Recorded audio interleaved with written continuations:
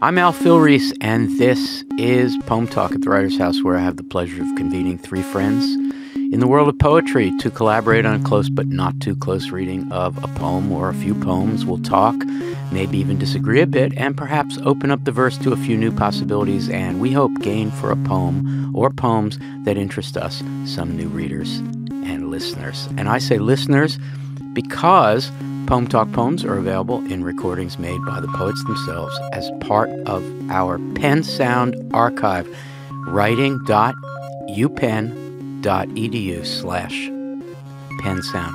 Today, I'm joined here in Philadelphia at the Kelly Writer's House in our beloved Wexler studio by Laynie Browne, whose recent book is Translating the Lilies Back into Lists, published by Wave in 2022, and among whose many other books is a collection of essays on the Poet's Novel as a Form of Defiance of 2020, and, among many others, Periodic Companions of 2018, who teaches creative writing at Penn and is the coordinator of ModPo, our open online course. And by Maya Pindyck, member of the faculty at Moore College of Art and Design here in Philadelphia, whose third poetry collection, Impossible Belonging, won the Philip Levine Prize for Poetry and came out with Anhinga Press. Did I say Anhinga right? Anhinga Press. In January of 2023, Maya, congratulations, that is exciting, and who's recently co-authored a book on the teaching of poetry. And that book is called A Poetry Pedagogy for Teachers, Reorienting Classroom Literacy Practices, published by Bloomsbury in 2022. You people are so busy. And by Hoa Nguyen, a poet born in the Mekong Delta region of Vietnam, raised in the D.C. area and in recent years a resident of Canada, author recently of 1,000 Times You Lose Your Treasure, Wave 2021, winner of a Canada Book Award and a finalist for the Kingsley Tufts Poetry Award, the National Book Award, and the Governor General's Literary Award. Wow, you're killing it. And before that, among other things, Violet Energy Ingots, 2016, Tells of the Crackling, 2015, and Red Juice Poems, 1998-2008, published in 2014, and As Long as Trees Last, 2012, and whose reading here at the Writer's House, which will have happened by the time this episode comes out, will be viewable as a video recording at the Kelly Writer's House YouTube channel and also at Wah's Pen Sound page. Wah, so good to have you here today. Thank you. Thank you so much. This is a quadruple header for you. We had a conversation about Alice Notley before this, and then you'll be working with Laynie's students. Did I miss anything? And this, and then a reading, the one that I mentioned. So glad you're here. Thank you so much for having me. And it's been how long since you read at the Writer's House? 18 years. Yeah. So we're on some kind of weird 18-year cycle? Anyway, well, it's like a locust. Oh, is it 18? Actually, it's 17-year cycle, yes. But 18 is a luckier number, right, Maya? Good to see you. Thank you. Thank you. Thanks. This is your first Poem Talk. Yeah, I'm glad to be here. Thanks. Very excited. And Laynie, my friend. So happy to be here. How are you? I'm excited. Great. Well, the four of us have gathered here to talk about two poems in Mina Loy's Love Songs, which she published in 1915 in Others magazine, just ahead of her arrival on the New York modernist scene the next year. Loy would die at the age of 83 in 1966, and in 1965, the poet Paul Blackburn, who loved nothing more than to drag his tape recorder and set a tape recording going, recording poets reading and talking, along with Robert Vasdias, interviewed Loy at her home in Aspen, Colorado, and asked her to read poems, including all 13 of the love songs. This 1 hour and 36-minute reading conversation, is available both as a single recording and segmented recordings, poem by poem, and segmented by interview topic at Pen Sound's Loy page. So here now is Mina Loy performing Love Songs number 1 and number 4. spawn of fantasies, sifting the appraisable. Pig Cupid, she's rosy snout, rosy, rooting erotic garbage. Once upon a time, pull the weed, white star-topped, among wild oats sown in mucous membrane. It's clever. It's very good. Yes. I would an eye in a Bengal light, eternity in a skyrocket, constellations in an ocean whose rivers run no fresher than a trickle of saliva. Yeah, it's quite good, isn't it? But that's why they said I was so frightfully immoral. I fancied talking about a trickle of saliva. These are suspect places. I must live in my lantern, trimming subliminal flicker, virginal to the bellows of experience. Colored glass. This is number 4. Evolution falls foul of sexual equality. Prettily miscalculate similitude. Unnatural selection breed such sons and daughters as shall gibber at each other. Uninterpretable cryptograms, no, cryptonyms under the moon. Give them some way of brain brasserie for caressive calling, or to homogeneous hiccups transpose the laugh. Let them suppose that tears are snowdrops, or molasses, or anything than human insufficiencies begging dorsal vertebrae. Isn't that funny? They're beautiful. Magnificent. They're very funny. Yes, but I never discussed anything about doing writing in any particular way. It should be modern or more contemporary. I don't know what it is. I must have been something I learned in a former life. I certainly did have some subconscious memories of a former existence. I've forgotten how to prove it now, but I could at the time when I had the memory. We were talking about that the other night. You remember? Yeah? Well, what did I say? Had I any reason? There was something I could remember that I knew about, but I can't remember it today. One day I suddenly remembered it.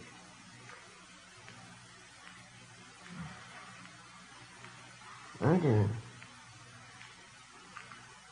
Number 4 does continue there on the next page, after vertebrae. Yes, oh, it goes on, thank you. Give them some way of that's rather nice. Some way of brain brasserie for caressive calling. Does it mean anything to anybody? Absolutely. I get the meaning across, do I? I don't know. For caressive calling, autohomogeneous hiccups transpose the laugh. Let them suppose that tears are snowdrops or molasses or anything than human insufficiencies begging dorsal vertebrae. Let meeting be the turning to the antipodean and form a blur, anything, then seduce them to the one with simple satisfaction for the other. Well, in a minute, I'm going to give you, who traveled the furthest to be here, the chance to tell us which one of the two we should start with. But before that, so think about which one you'd want to start with. Before that, I'd like to go around and get everybody's impression of this voice, this elderly person's voice, and the whole engagement. And it's obviously incredibly charming, among many other things.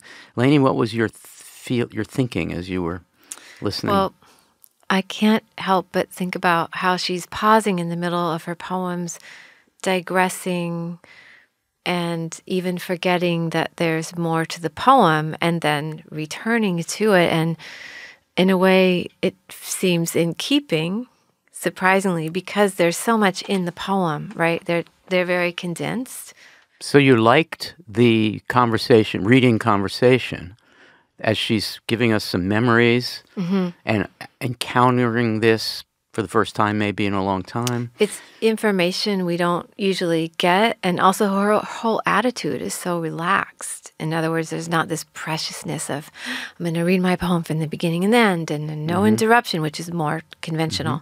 But she's anything but that. So you would argue that Zach Gardner, the editor of PoemTalk, should leave in the conversation, even though we never do that in PoemTalk. I would say yes. Okay. Maya, you would agree? I would second that. Yeah, Okay. I also love this like playfulness and relaxed vibe that she has in reading the poems, and then also just how she kind of forgets that there's, or I don't know if she's pretending to forget or actually forgetting, but yeah, there is something really refreshing about hearing her read the poems that way. And it does feel, the lack of preciousness really resonates with me in hearing that they're just like, oh, here's these poems I wrote, and I kind of forget, is there another line, right? Or what comes next? And also, does that mean anything to you? Does this mean anything?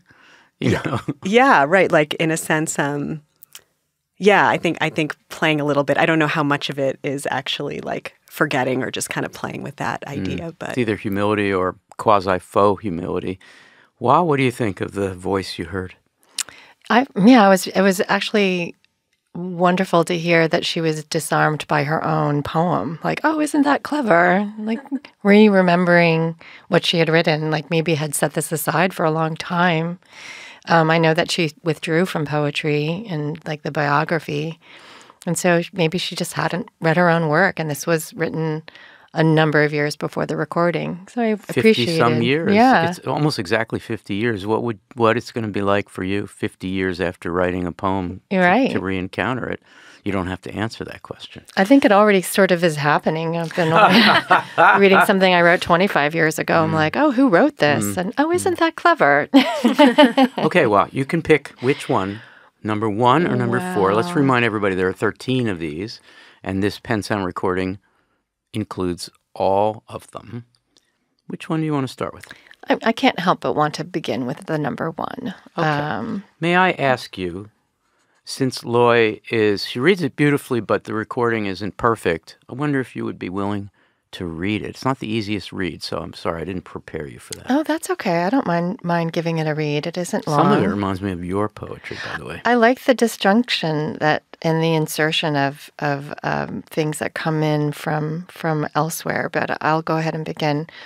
Love songs, 1. Spawn of fantasies, sifting the appraisable, pig Cupid, his rosy snout rooting erotic garbage. Once upon a time, pulls a weed, white star-topped among wild oats, sown in mucous membrane. I would an eye in a Bengal light, eternity in a skyrocket, constellations in an ocean whose rivers run no fresher than a trickle of saliva. These are suspect places. I must live in my lantern trimming subliminal flicker, virginal to the bellows of experience, colored glass. Wow. What a poem. Okay, let's all 4 of us make a little list or enumerate some of the tactics or linguistic strategies or poetic strategies she used. There are a bunch of them. Laynie first, what is a tactic of hers? I would say one tactic is constructing unlikely couplings like pig Cupid.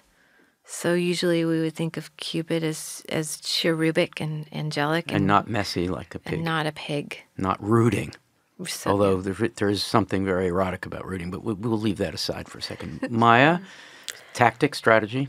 I would add taking really grand ideas, really big things, and kind of collapsing them or plummeting them into a gooey image or really specific tactile kind of carnal image. So bringing things to the ground that might seem kind of lofty or up in the air.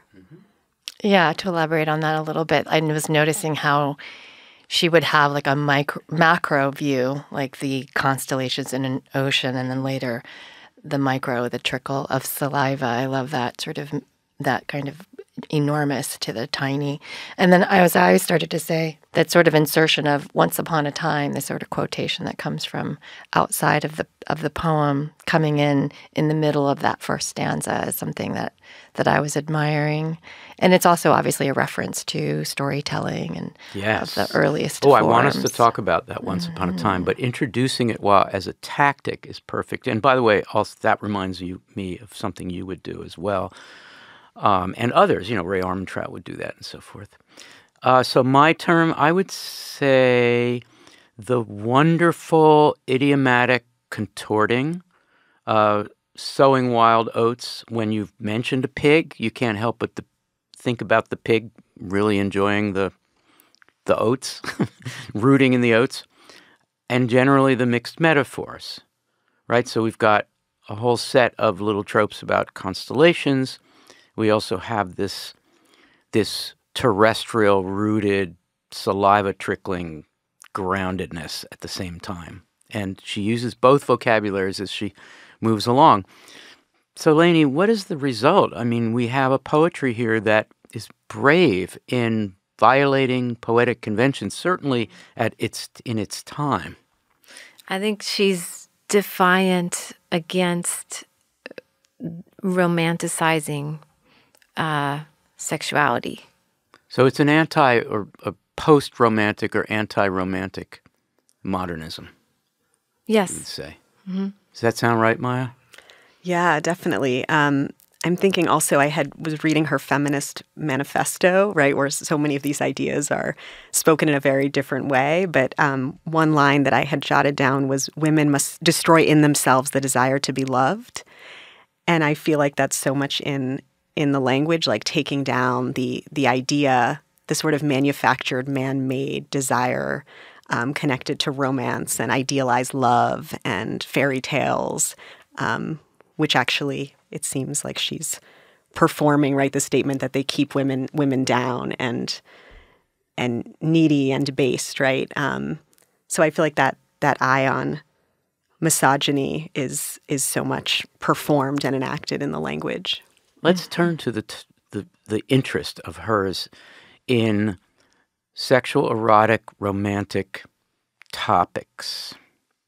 There's a lot of it here, obviously. And she's got an attitude toward it that might be characterized as poetic sexual revolution, and certainly the moment, 1915, the moment for that. Where do we start, Hoa? Maybe with the isolated line of the poem.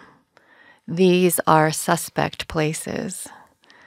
What are these? Which places? Well, I think the tropes that which still need unpacking of the first stanza. This instead of baby, this piggy Cupid rooting garbage, but then is also pulling this white star-topped weed that's also inside or sewn inside a membrane, which is like the interesting between like the oats that are like in a field, but then suddenly, something more in tissue, maybe vaginal. And also I was thinking about the final stanza and this reference to the virgins trimming their wicks. We were talking about that earlier, Laynie and I, which is a biblical reference to the book of Mark, the virgins trimming their wicks. And I think she's playing with that trope and trying to, cast a different light, one that's humorous and clever, as she says. Oh, that's clever. It's funny and sardonic at the same time. Suspect places I can list would be Bible stories, myths about romantic loves, starry skies, orifices, body orifices. These have been suspected by convention. Ideas of womanhood. These are all suspect places. These are places that women should be on high alert to realize it's nonsense. Maya, would it be too much of a stretch to say that rooting erotic garbage, or just erotic garbage, which she turns into, there's a transvaluation here. This is a good thing, erotic garbage, so-called supposed garbage, I think.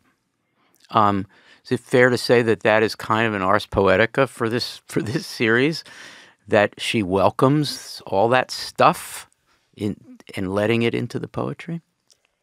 It's interesting, like that's making me think about her position in relation to the audience for this. Like, I wonder, she doesn't seem like she's above it, but she does seem to position herself outside of it, like seeing it with this obviously critical and playful and subversive and irreverent eye. But I feel like that part, all those layers up until these are suspect places, are like these fragments that are kind of building up almost like a palimpsest to me of, right, like all these diluted ideas about love. And then we get to this complete thought or sentence, right? These are suspect places. That's kind of like calling it like it is.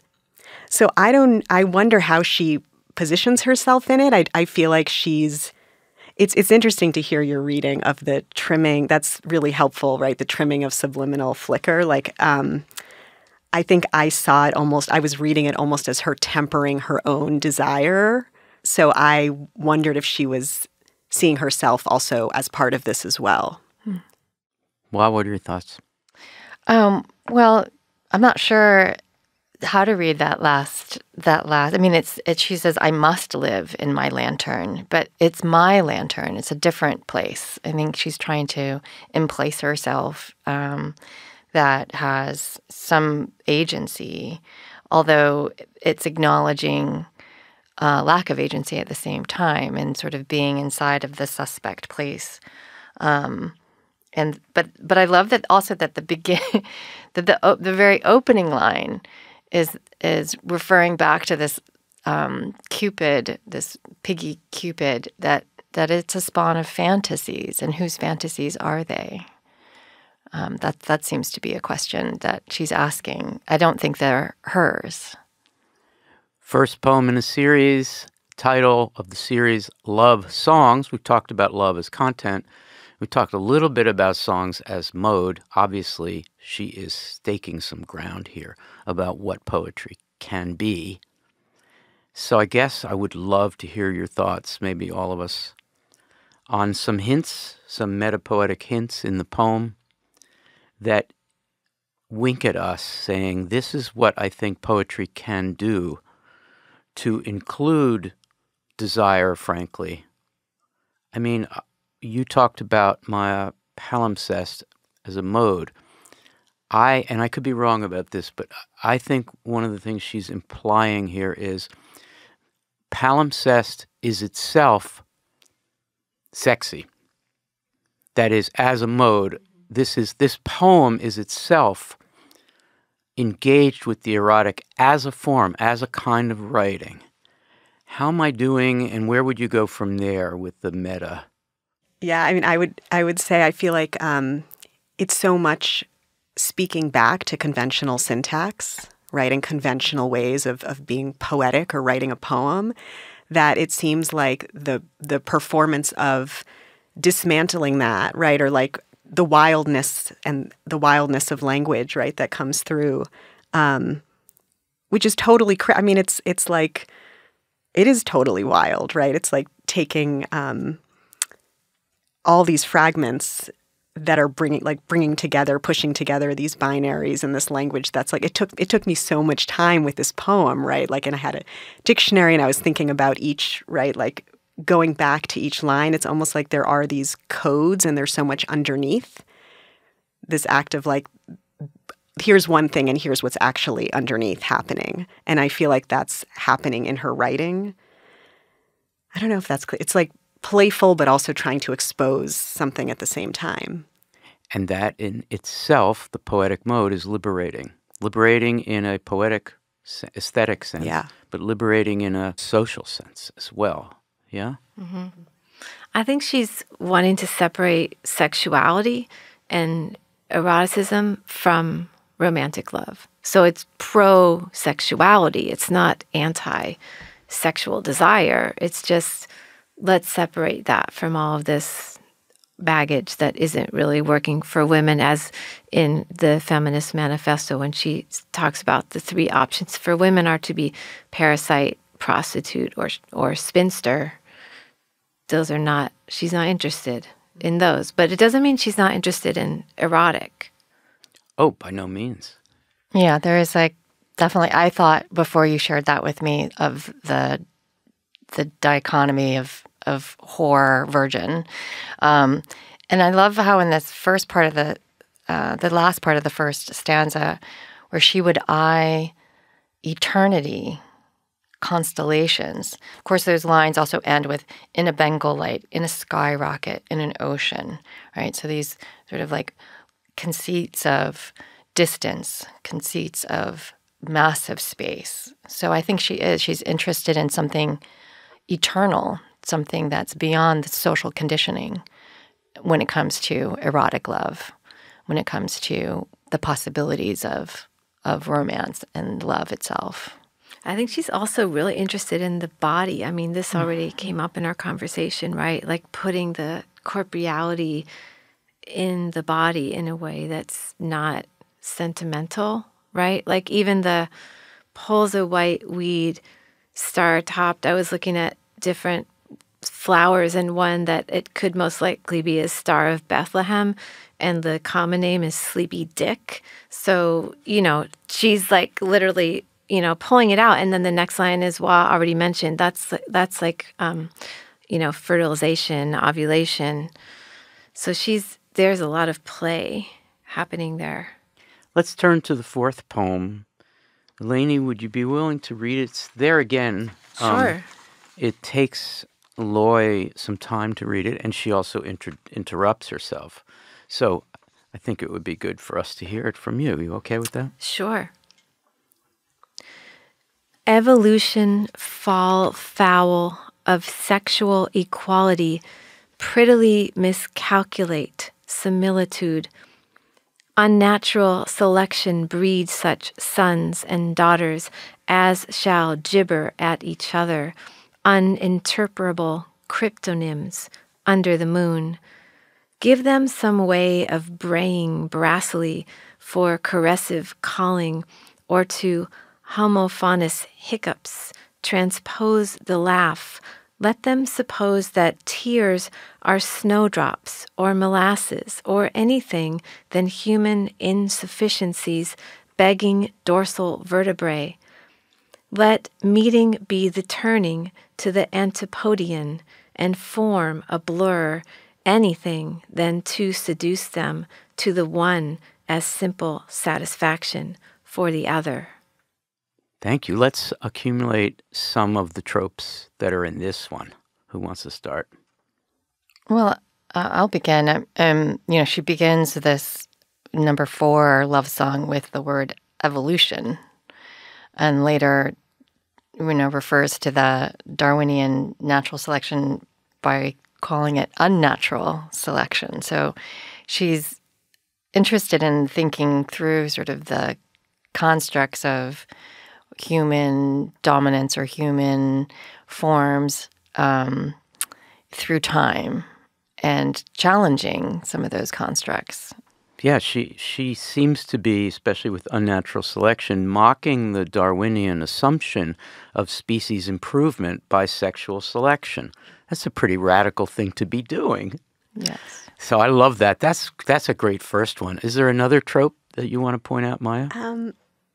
I don't know if it's a trope, but thinking about the use of alliteration, right? The braying brassily, the homophonous hiccups as a way of also like stripping these ideas down to language and sound.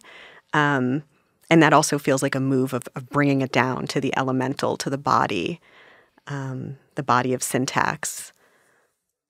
And as a writer of lines in 1915, there is a relationship to what someone like Wallace Stevens is doing with a very different set of ideas. Homophonous hiccups might as well be, from some poem from Harmonium. Williams is doing this. HD to some degree. They're really working together. I actually think Loy is at least here, better than all of those in doing it. All right, Laynie, another trope?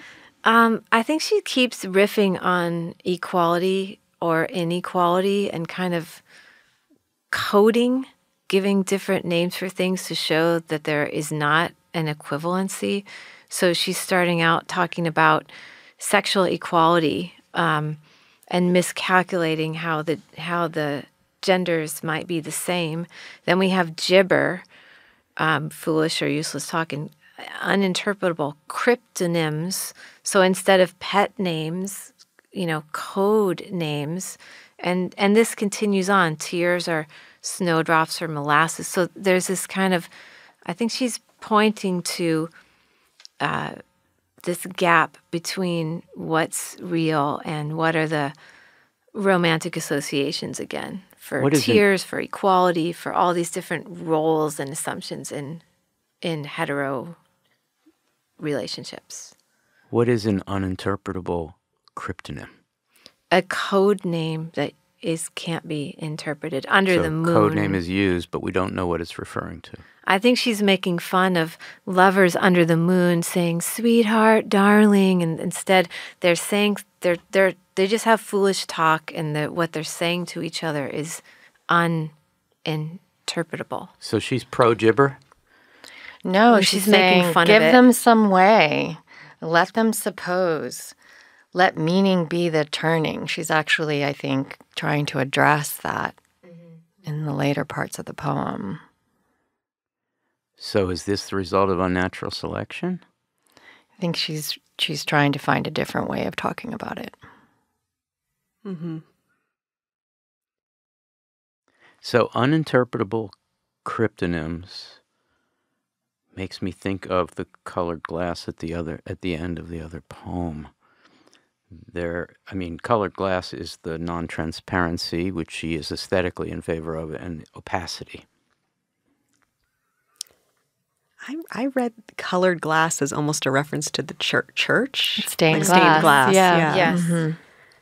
She's saying, I think at the end of that poem, virginal to the bellows of experience, colored glass. She is saying she's not interested in that kind of experience that's dictated by the church or by being virginal and waiting up with your lamp for your lover. And the flickering candle reminds her of the conventional space for such a thing, the church? Well, the idea that you're waiting, you're chaste, you have your lamp trimmed, you're dutiful, you're making sure the oil doesn't run out, all of that. Yeah. Instead, let meeting be the turning and then form a blur. This is in the last stanza of the number 4. And form is capitalized. Yes. Form a blur. There's the opacity again. Mm-hmm. Let meeting be the turning. What a great line. What's going on there? Meeting meaning people meeting? Relationships? I read it as people meeting, and turning being both, right, a moving toward and into, like a turning to. I was stuck with Antipodean. Like what, that was so wild to me. I was trying to figure out what that meant. It is a word. Yes. People from... Might be Antipodean. Who Antipodean. knows? Yeah. What's it mean? Inhabitants of New Zealand and Australia. Those who live in the other pole. It also means opposite. Okay. Contrary. So turning to the contrary, which I read as a contrary to, again, this romantic notion of, I'm going to turn to my lover under the moon who has a body. No, I'm going to turn to something that's the opposite of form with a capital F and not be seduced by this idea that I'll find my other half and everything will be perfect. Anything other than, is that what she means there? Anything other than to seduce them. Mm-hmm. Anything, but don't do that. Don't fall for this line that when you find your romantic partner, life is a breeze, everything is perfect. Who's being addressed in the 4th poem when the speaker says, give them some way, somebody's being commanded, somebody's being asked. Is that us? Is that everyone? I feel like it's lovers. Yeah. Yeah, I was torn between it being both men and women, like hetero lovers, right? That she's this romanticized version that she's these foolish sons and daughters gibbering. But is it also specifically women that she's speaking to? That would be them. Who's doing the giving? Is it the poem that does it? I think it's the poet. The poet, she's talking about sex, right? So she's talking about sounds of people having sex and put that in the poem, not like a sigh. Put the real sounds in. And maybe also allow them to transform and not be static. The tears that are supposed could be snowdrops or molasses. This idea of them not being fixed. Let's go back to Once Upon a Time. Hoa mentioned it, but we didn't get far into it. Why does it appear there? How is it Loy-esque that she does that? Well, I was interested in Once Upon a Time because it's this way that typically one starts a story, and here we encounter it in the middle of the first stanza, sort of isolated without referent. And it recalls often tales that have to do with sexuality, right? And particularly think of Little Red Riding Hood, say, for example, or other tales where often the woman protagonist is in danger or waiting for some rescue of a lover and so on. So I feel like that's an important referent in that love song. It's a little bit of a way to talk back to those structures of narrativity. So it's ironized. Yeah, I think it's complicated. I think it's also, I want to go back to what Maya said about palimpsest, because I feel like it's also putting it in the middle is showing how the poet is going to rewrite the narrative. And things transforming into things, that's a fairy tale trope. So we were talking about the tears that are snowdrops or molasses. I again thought about, the tear can be romanticized. Like I think of the beautiful tear in Beauty and the Beast in the film, right? It looks like a diamond. And no, it's like it's sticking to the face. It's a problem. It's not what we thought it was. So she's playing with that fairy tale. Anything could be anything. Maya, your thoughts on Once Upon a Time? I think it's the language that we're all familiar with. It's the cliche. It's the fairy tale. And it's just putting it there verbatim is also like, well, here's the material of what we've all been fed and what we all love and what we pass on to our kids. And that we grow up believing and hoping for, right? This. So I love that it's actually just the words, right? She's not like substituting anything for that language, but there it is. And I think, as you were saying also about it being in the middle is so interesting, right? Because yes, it's happening, and yet that hope, that beginning, is in us, right? And sort of like so entrenched. I think of Loy as it's a version of modernism, but the modernism that we mostly think of and are taught is the modernism that says, make it new.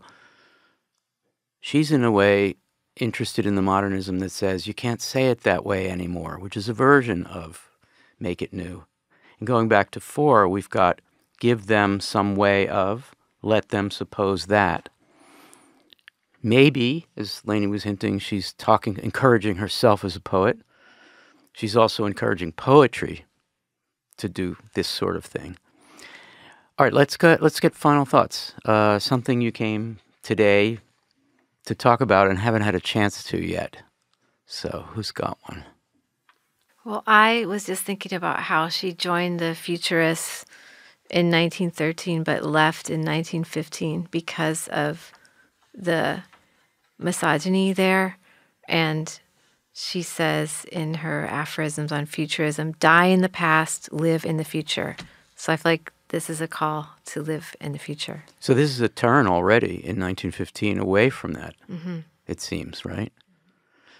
Can you see a little bit of vestige futurism in the language? I think the wild play, for sure. Yeah, the juxtaposition. I mean, even going back to the Once Upon a Time, if we just look at what comes before and what comes after, you know, just that juxtaposition, that's a very wild, you know, Once Upon a Time begins with the pulling up the flower. That's not how the fairy tale usually begins. The skyrocket is also probably a little bit futuristic, homophonous hiccups.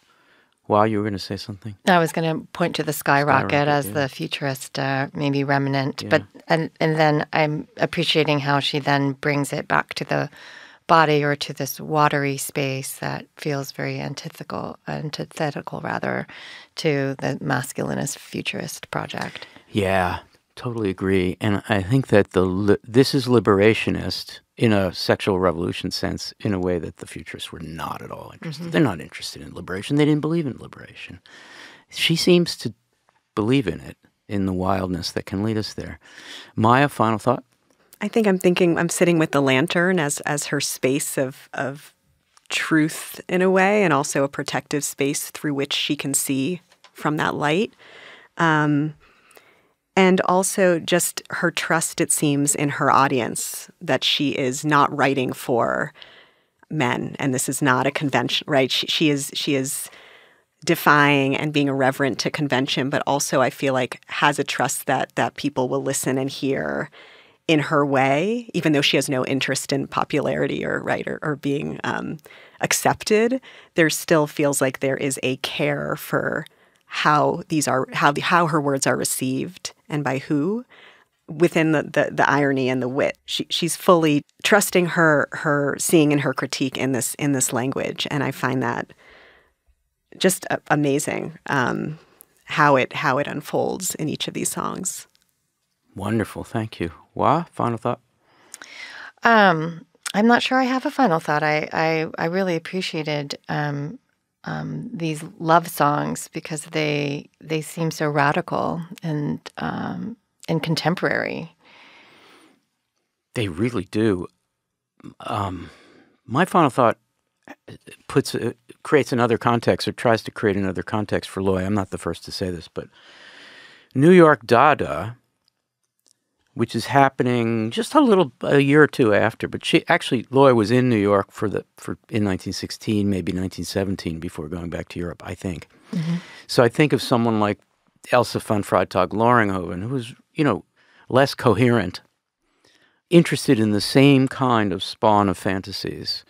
And the feminist Freudianism that was involved with the Baroness, overt about her interest in Freud, Central European interest in Freud. I think Loy has a little of that.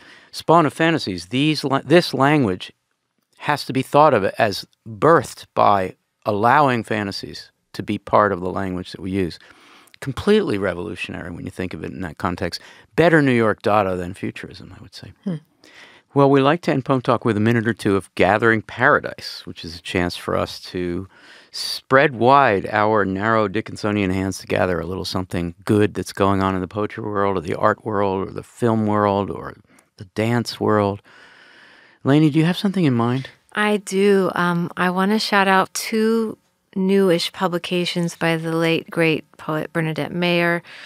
Milkwood Smithereens, which is out from New Directions, a collection of poems. Also, her collection of letters with the poet Clark Coolidge called All This Thinking, the Correspondence of Bernadette Mayer and Clark Coolidge, which is out from University of New Mexico Press. Great recommendation. Maya.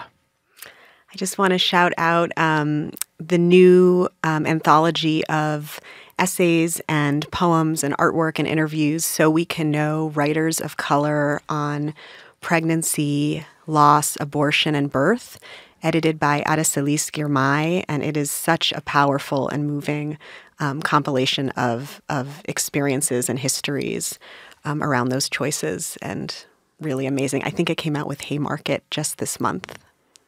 That sounds really exciting.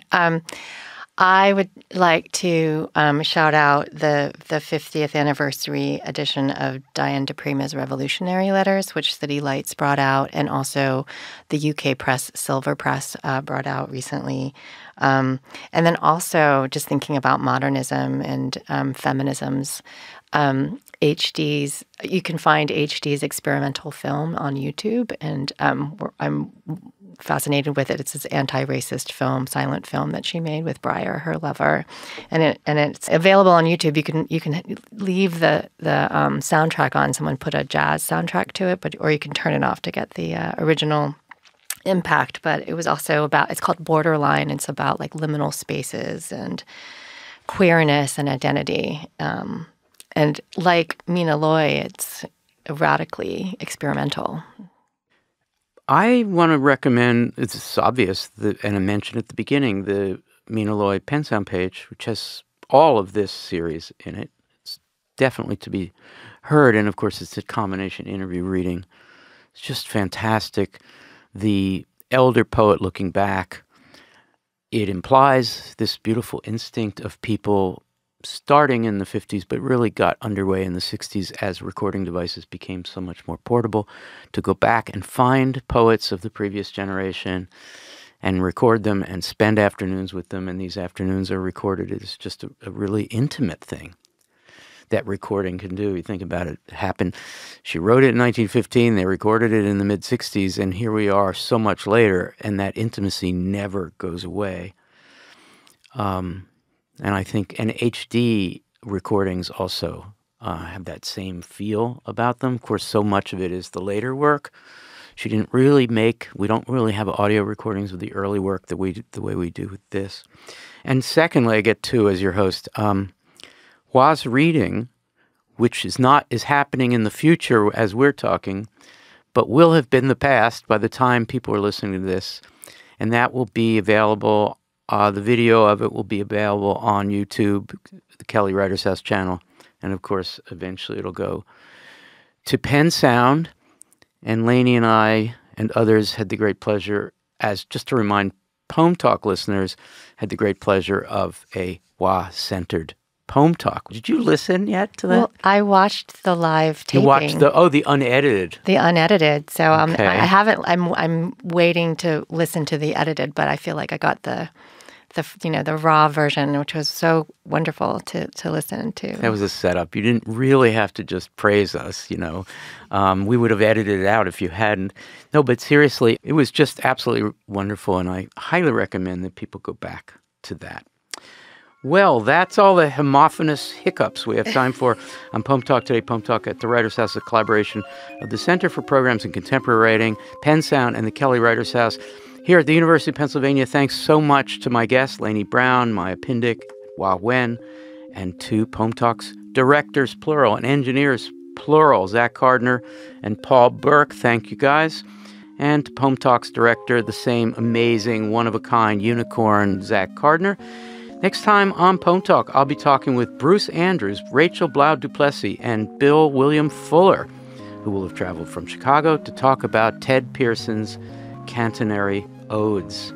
This is Al Filreis, and I hope you'll join us for that or another episode of PoemTalk.